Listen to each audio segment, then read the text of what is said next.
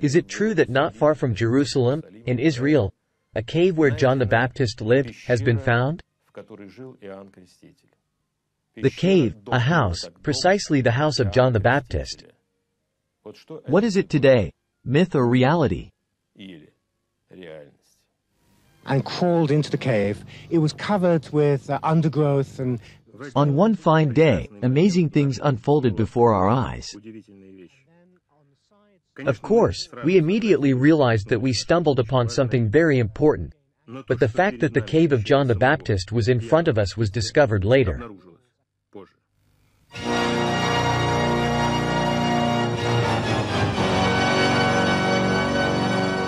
So, Vitaly, is it the cave of John the Baptist or something else?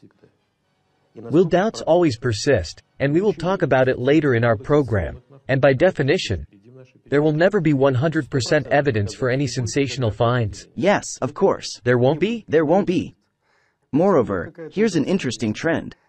A British archaeologist finds a cave with interesting drawings on the walls, with some sort of basin. But then it is said that the remains of a certain hermit were found there, of which there were many. And it is very interesting to establish the chronology. At the same time, it is forgotten for a moment that the remains have a head, but John the Baptist's head was supposedly cut off, and in a location much further east than the place that was discovered. Or does one sensation immediately give birth to a bunch of pseudo-sensations? The desire to have these sensations. The cave is indeed unusual. Yes, of course, the cave is indeed unusual. But still, yes or no. Here you are, a traveler with a worldwide reputation. Yes, but I'm a researcher. Here, philosopher Sundakov finds this cave. Because the first thought that comes to mind is John the Baptist, right? The unusual cave is hidden. It's like finding an alpenstock in Mexico. And then who? Trotsky, obviously. He was killed with this alpenstock, right? But we will never prove anything like this. There will be too much against it. In general, this is a very good conversation, because history was traditionally studied by professional historians. But in the past, geologists, chemists, physicists, mathematicians, astronomers, and so on were never allowed in there. And conclusions in history were drawn by analogy. An ancient cup was found in Rome, put in a museum. Here's a Roman cup. A similar one was found somewhere in Azov or Siberia. It looks like that one, therefore it's Roman. Okay, the Shroud of Turin. But it's been proven that this fabric simply couldn't have any relation to Christ based on its age alone. A difference of 1,000 years, right? Is this proven? It's proven. Or could there have been a mistake too? But this proves that there is a real chronology and a fabricated one by Scaligian chronologists, that a millennium was added to our world history. It didn't exist. So, Christ was born 1,000 years later? 1,000 years later, and science confirms this. History resists it. But hold on again. We don't know when Christ was born, even though the planet's calendar starts from the birth of Christ. We know, astrologers can confirm this if we rely on existing texts related to the movement of celestial bodies. So, Vitaly, as a scientist, do you believe that the Shroud of Turin is really the cloth in which the body of Christ was wrapped after the crucifixion? I believe so, provided that the real chronology prevails, not the Scaligian one. Then it all aligns. That it was all 1,000 years later? Yes. And what evidence is there that Christ lived 1,000 years later than is commonly believed today? I can provide a large number of examples. I'll give you the most important one. Let's start with such an example. There is a great mathematician and scientist, Fomenko, head of a department at Moscow State University. Our contemporary scientist. Our contemporary scientist, who, without any interest in history, began to recalculate Newton's formula related to the movement of the moon around the Earth. And suddenly he discovered that at some point, the moon made 1,000 revolutions around the Earth in a second. That cannot be, it's clear. He says, wait, this cannot be because it can never be. So, Newton was wrong? Yes. Do academician Fomenko and you claim that Christ lived 1,000 years later than it is commonly believed on the entire planet? Even 1,100 years later, the dating of the birth of Christ is a very important thing, and we have been working on it for a very long time. We started by restoring the old tradition of the 14th century, which claimed that he lived in the 11th century, 1,000 years later, and just recently. Was such a concept already there? Such a concept already existed. It was forgotten and replaced by the modern one. But our latest work and careful calculations have shown that the correct dating is the 12th century of the Common Era, 1,000 years later. How do you calculate it? Please explain. We simply found an old source from the 16th century, the Russian Palea, in which the dating of the birth of Christ, baptism, and crucifixion is directly given. Who provided this dating? Palea is a church book, like any church book. So, the author is unknown? No, it has no author, but it's a canonical church book. Where is it located? This book is located in the Rumyantsev collection of the State Library. It has a number. I don't remember it exactly now. I think it's 124. Let's say, the dating using the Star of Bethlehem. It is believed that it is known where, in which part of the sky, the remnants of the exploded star are located, which is considered to be the star of 1054 and has long been identified with the Star of Bethlehem. Radiocarbon dating of the Shroud of Turin. Until recently, among scientists, naturalists in their majority, and also among the liberal intellectuals, there existed a point of view on the question of God's existence, which was best expressed, in my opinion, by Fazil Iskander. I don't know if God exists. There is no evidence of existence and no evidence of non-existence. Academician Fomenko and his co-author mathematician Nosovsky propose, as one can easily guess, a completely new view of world history, the history of our planet. So, let's listen to their arguments and evidence once again. So, according to your version, when did Christ live? He lived in the 12th century, born in 1152. Where? Most likely, in Constantinople, also known as Jerusalem, and was crucified there in 1185. Our study of history always proceeds in two stages. The first stage is precise dating of events. We guarantee them. Here we use methods of mathematics, statistics, astronomy. All our calculations can be accurately verified. We prove that our datings are correct. We prove that there is an interpretation of sources consistent with the new dates, and we present it. Did Christ really live for 33 years? Yes. How can this be established? This can be. As Kant famously had 5 proofs of God's existence, Dmitry Likhachev had his own, a 6th proof of God's existence. The 4 Gospels about one person, written by completely different people, different writers. But the image of the main character, Jesus Christ, remains the same in all 4 Gospels. This is evidence that it is a real personality. You see, today we easily deal with large numbers. We say it's the year 2004. But ancient people struggled to understand large numbers. Therefore, the ancient way of dating was the so-called solar cycle, lunar cycle from 1 to 19, and the indiction from 1 to 15. After we obtained the dating of the Star of Bethlehem in the 12th century AD through astronomical methods, the radiocarbon dating of the Shroud of Turin gave the same date. And in the chronicles of the 12th century, there is the brightest duplicate of gospel events. Just spitting image. When you start to put this together, you realize that the time discrepancy. To believe that it's not the year 2004 now, but 1004, is beyond my intellectual capacity. If we really subject certain historical events to research activity, then we will easily find out that, for example, all the megastructures, and I'm not talking about the Egyptian pyramids, are made of concrete. There were no millions of slaves allegedly hauling these blocks and so on. Just ordinary concrete. But isn't that easy to verify? Yes, easily. So, is it done? I, for example, went and checked. And what? Concrete. What? Real concrete? A documentary was made. A scientific article was written. Yes, concrete. What pyramids are those, exactly? The main pyramids, Cheops Pyramid. So, everything around Cairo? Yes, they are made of concrete. This is the discovery of the French chemist Joseph Davidovits. By the way, a very significant discovery. Here are the Egyptian pyramids. And not only the pyramids, by the way, but also obelisks. Egyptian statues made of granite, of diorite, they are made of concrete. But if we talk about pyramids, it's very primitive concrete. But where did they get the concrete from?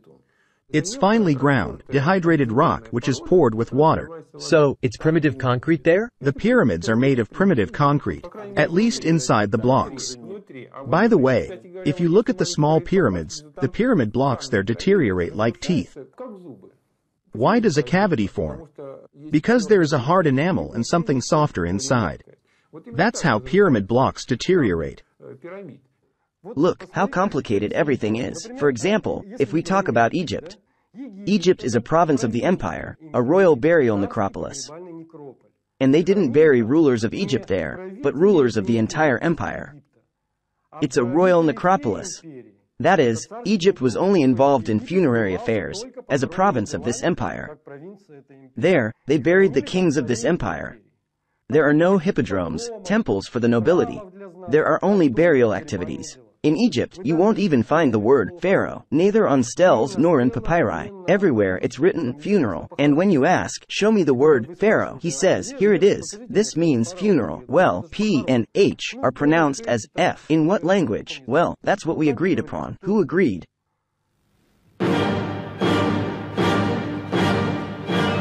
If you look, the chronicles describe gospel events, and precisely in those datings that are obtained by independent methods. What chronicles are these? First of all, the chronicle of Nikita's Koniates.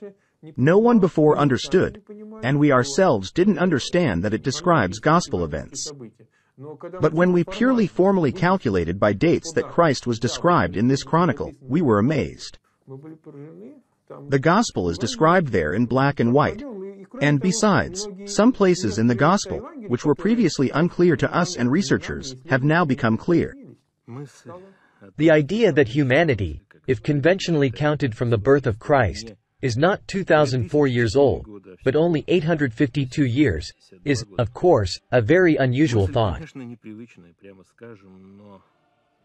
But perhaps, gentlemen, all the imperfection of man with his ambitions, stupidity, greed, and so on and so forth, maybe indeed, all the imperfections of people can primarily be explained by the fact that we, earthlings, have only been around for just under 9 centuries. Please tell me, how is the calendar on Earth conducted nowadays? Nowadays, it's done simply. 2004, how did it come about? From a certain point that was designated as the beginning of the era. And who and when was it designated? This point was designated in the 16th, 18th centuries when certain erroneous calculations were made. Who did that? We cannot name the name, but most likely it was Scaliger. But we can specifically say what calculations were made and where exactly the mistake was made. And Scaliger, forgive my ignorance, is? Scaliger is a person who in science is considered the founder of scientific chronology. If you open textbooks on chronology, What was his nationality? it is believed that he was a French scholar. What century was it? The 16th century. Understandably, in the 16th century, during Scaliger's era, astronomy and mathematics, as well as the art of studying ancient texts, were not developed as they are today. After all, in the 16th century, practically one person, his school, the Scaliger school, established the dating on the planet. But one person, even founding his own scientific school, can always make mistakes. Man is human. In any case, now the book by Fomenko and Nosovsky, Tsar of the Slavs, is being studied by the entire scientific world. According to the concept of Fomenko and Nosovsky, the Shroud of Turin, that is, the cloth in which the body of Christ was wrapped, is authentic. In other words, gentlemen, this is the highest, now scientific evidence of the existence of God on earth.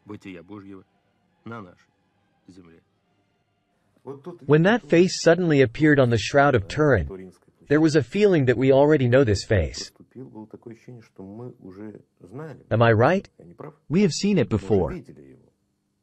We explain this by the fact that icons were painted from the shroud. But it had such a difficult history. It was lost, stolen somehow. The difficult history of the shroud can be traced back to the 17th century, and in the 16th century, everything comes to a halt. Reliable history is traced back to the 17th century, from the moment when modern practice that has come down to us appeared. It existed since the 17th century and brought us the correct understanding of history. The history of the 16th century is the very history that they wrote in the 17th century. It is significantly distorted, and as a result, we cannot reliably look back to the 16th century today. This is evident from the documents. There is Ivan the Terrible. Is that the 16th century? Yes, but where are the authentic documents from Ivan the Terrible?